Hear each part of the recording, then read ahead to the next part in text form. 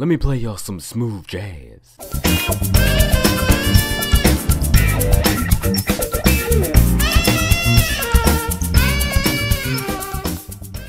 Hello everybody, the name is KARNAGE D-Rex, and what you guys are watching today is a Heartlands CAMO KEM provided by the player KARNAGE Herbal, so please make sure to go check him out because he's a great player, and he would definitely appreciate the support because going out for gameplays is not too much of a simple task unless you're somebody with a lot of skill, which is something that I lack in greatly. I wish I had skills in Call of Duty, but unfortunately, I'm a little child that has no type of brain at all whenever it comes to shooting a gun at other people, so I apologize for that because you'll never see a gameplay from me.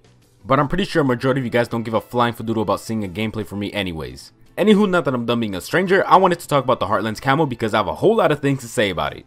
The first thing I would like to say about the camo is it makes me feel very confused, and the reason why that is because I feel like it's a bunch of random pixels and cubes, and that gets my eyes very lost because I have a weird brain. But besides that one little tragic thing, the camo also makes me feel a little bit happy because I get a good vibe from it.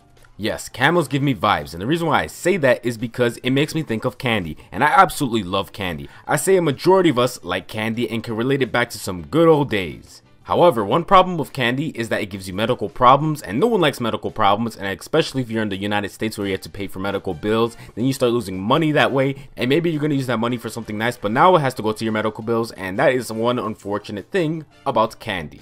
So I highly recommend do not overdose on candy. One thing that I always wonder with these camos is who comes up with the ideas. Who's the person that decides, you know what, this is going to be the camos that are going to come out and we're going to stick with them. Is it just one person, or is it like a group, or is there like a voting, or what is going on? I really want to figure this out. Another thing that I was wondering is eventually they're going to run out of camo ideas and they're all going to get really repetitive and people are going to get sick of them, and then they're just not going to make money anymore off of these camos. By the way, right now I'm talking about the future because I'm pretty sure in all the next Call of Duties there's going to be camos that you're going to have to buy. I'm pretty sure that's how it's always going to be now. If the Call of Duty franchise is still alive 20 or 30 years from now, I'm pretty sure the camos are either going to get really cool or they're going to be very repetitive, nasty, disgusting, and no one's going to care for them at all.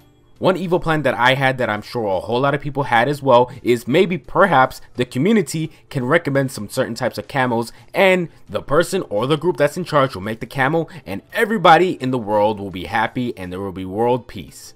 Since I'm already talking about camos, I also had this one thought in the back of my head that has been there for a while, and that is, do people still get hype over getting gold camo? Because I remember back in the days, back in Black Ops 1 and maybe even MW3, I used to get extremely happy just because I had gold camo on my gun and I felt like a big boss. I felt like no one could touch me and I just felt so powerful for some strange reason.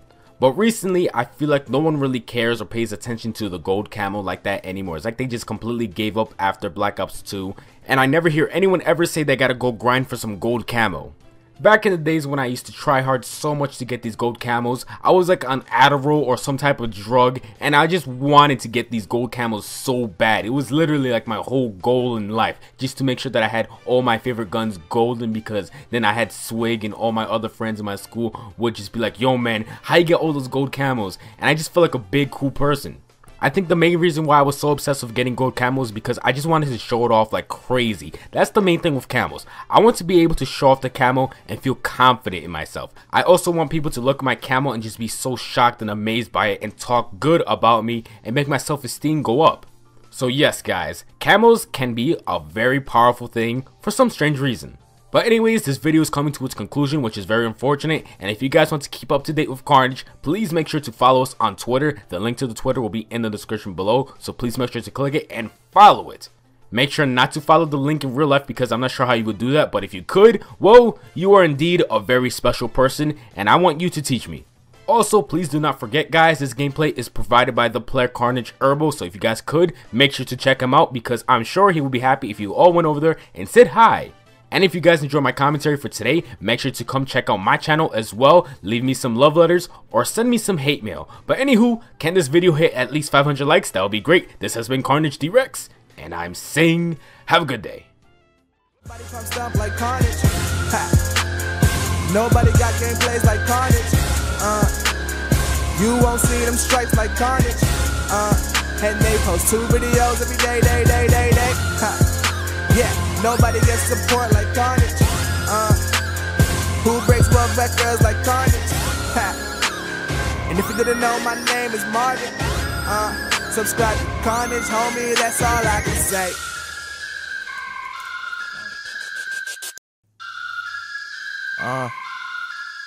Yeah.